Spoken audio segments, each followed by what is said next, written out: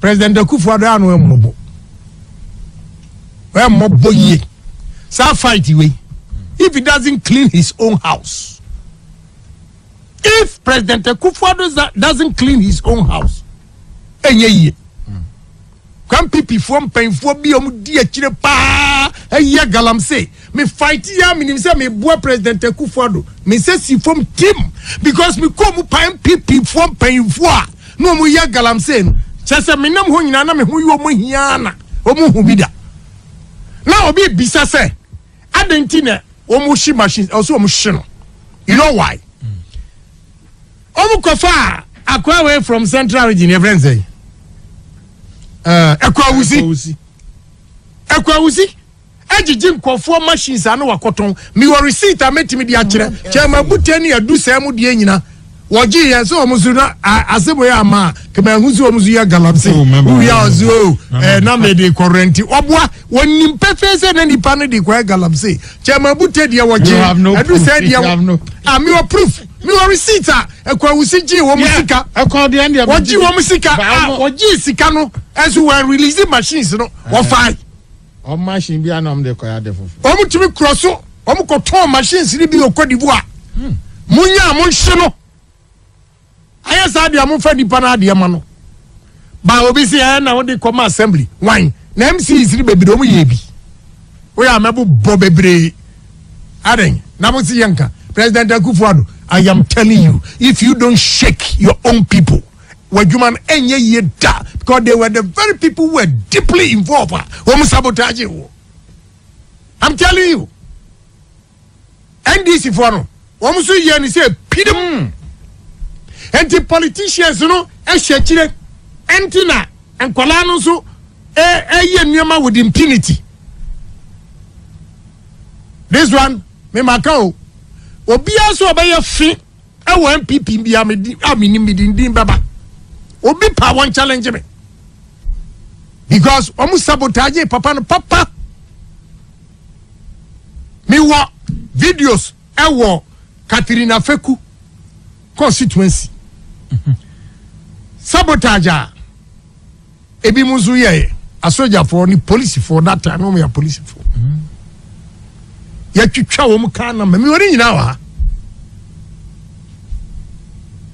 Operation Vanguard bobo Operation Vanguard enti Ghana for ye nyina we are naturally born bad and then efe na agin sem na mo kasa like he said asofofo nyina minimum asofo bi o ka kire me say onu de onyi sika enya ibia asori ni maniska na mo machines e wo mines he told me osini sika wo ye ready eyi di chiche ni eyi nyina ototo ni se nyina on the mining equipment on mining equipment which type of mining equipment small grade they see omri ye Galamsey so we are all part of the problems because me crop sienchemu ekire ho baby Mijira Hokrana omu nimsa mini MP of the area. And they open up and told me, say, me honu ufrisa village na ukrosi ya anwa du chufi prasu inti prano da ho kesiye. Na machine sisu bo. Na mkojina onti menene kasa no. Na menyonku ya kwa kuche no nusu record. Asamwa boys ni kachi mse. Bibi sasa na ntimu ye de na munya habe. Ose. Ohine no wo krom hono. Omu mari 2,000 cities anyway gan bako anenti omu say ensuo sa mesre politicians NDC NPP obia tisi mu bi enunti na enkolanso tumi ye nneema with impunity because me share election time at NDC ni bi okogina presi aside ho a all catch them so omoba ombemu omotu baby bebre Ashanti region maybe na mu fi say enkomo ba ya komba hwa am omotu na so mo anu omotu dada they say little minds said they wanted to get their votes omu wi a den komba kire wo mu anyu omo anom kwaje wu ntumi machines ko shi and cry na a year or proper handsome money. What you say? Or on a concession. And the Mestre President Kufuor. Ufia hono. Clean the hopper first. And son west your bunting. Ako clean because woman di anim. Bizro omo. Obi abaka fi bi aso am ni mebondin. Because me support you Kufuor do sa. Galamsey sa na me na egu abontini. NPP for no ye deep in it. I'm telling you, Miss Rome. Who expect to say, who member be kind this idiot? Abraham nim say who to pay who ye be. NDC MPP. Until now you can't fight Galamsey. And now we overcome it. Because I'm sure no say just what. Me say, Omadi akwa wusi ba, me catch ro, me say, hey, hedi ya musio na mkofa ba say. Enam so onu obe wiya mo bia dienti. They allow Ekwawusi to go there. Only my lusu mining areas in Ekwawusi. Akwaje first in an sika so obema na asase. Na na no continue sredu no mo kan kwase asem. Me misfie no this can ba mam de come out first in an else. Me this can man gra me 10,000 kodim. I know kutia ne kabak. Nine. Ato asase also de ma Mrs. Rollins minim say true and not saying true. But on no lie all year for Stina Nelson say assassin Mrs. Rollins no demand a whole lot of things. And was here nyan to nyan from Zigama. E go si nyami fie and I this can buy. Nyami fie na this can. Na bo eh sa chairman no mayi de din na bonachi. So aduro chairman. Honest can bonachi. Oba ti say have a sack obiam ti say me o family friend ko jogo fie. Okokum wotwe no a ode hyebotom no watwum sei na danachi. Say be papa no be yi scan gum vie. Boni omudi ye. Me were lot of recordings. Oh yeah, I say on a party who could you be machine no akoton. Would you be machine at the MPP ni? No better abama.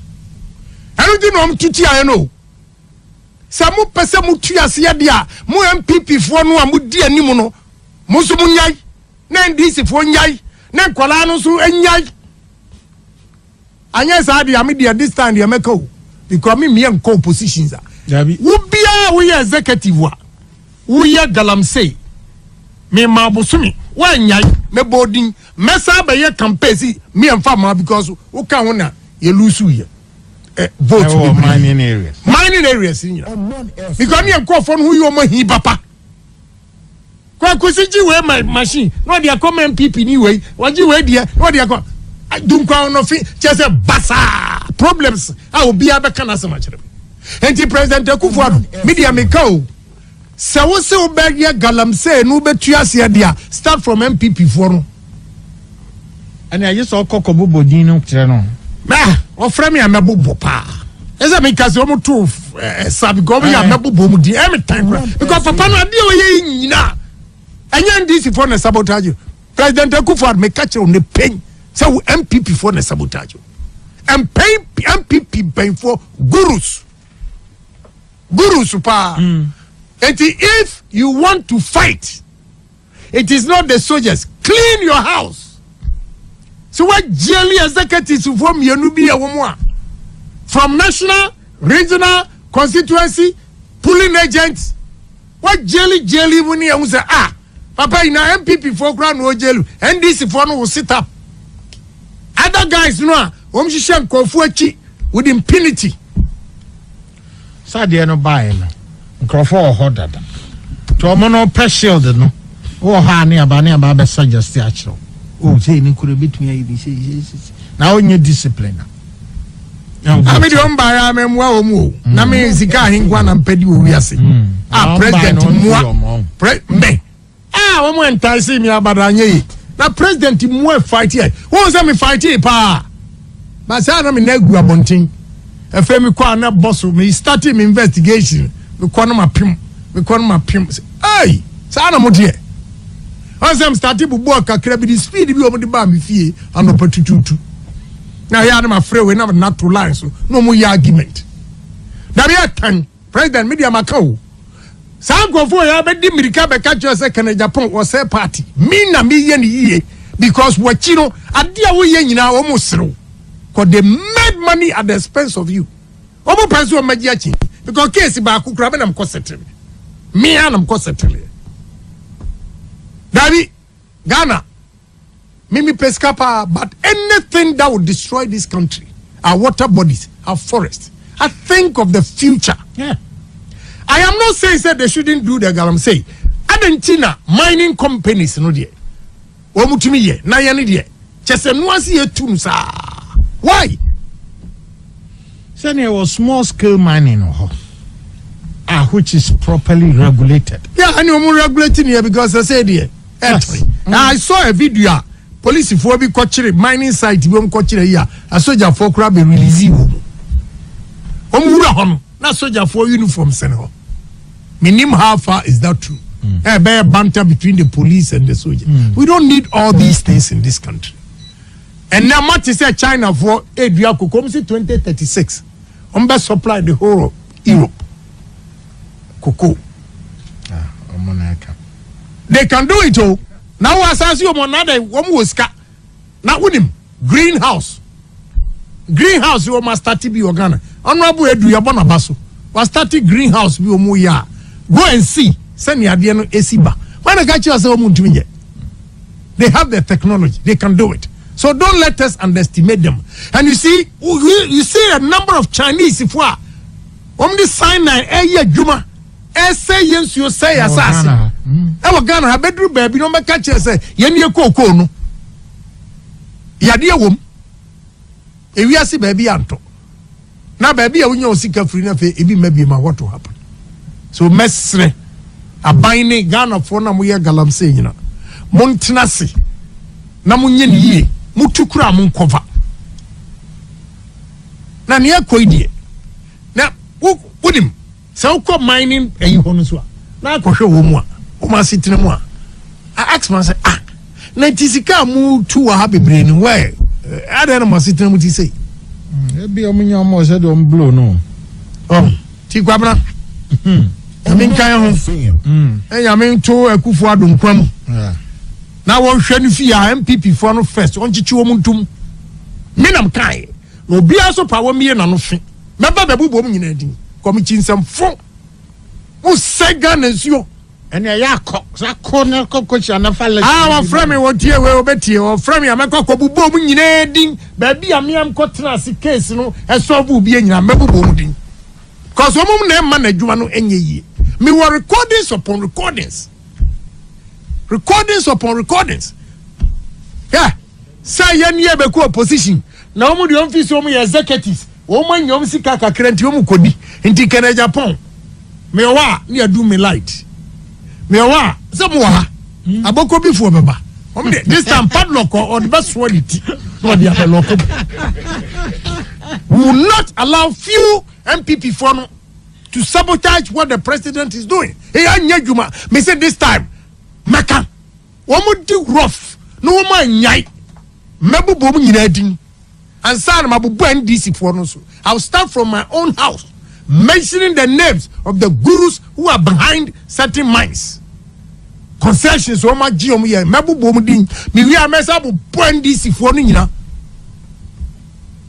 politician we pa de anukurani politicians na say nsuo no ene forestry NDC NPP wo no ma fa ehye emrantie nachi kutupa eno mo ya wudi mpini wo mo suro bia ya na ya frewe ne we yaba ya na ya frewe ne we yaba kom ti na amu kayiri ana guy no owu mi penasem di mahama no me say da omu move machines no into that forest omu frame denjira for no frame say baby om bedi dikura ne. So the Galamsey did not start from a Kufuado's time.